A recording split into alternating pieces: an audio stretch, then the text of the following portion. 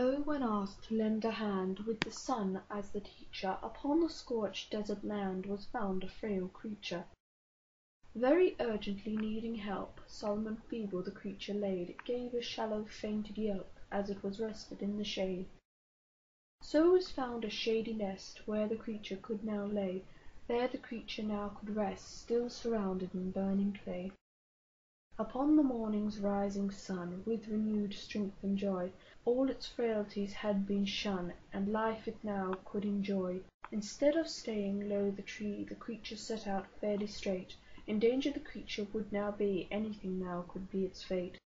Along the way the creature found a lonely outback road. Swiftly paced the creature bound, and then the creature slowed.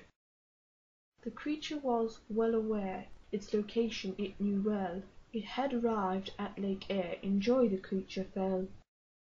Never will it be known why the creature strayed, or why the creature lives alone at Lake Air, the home it made.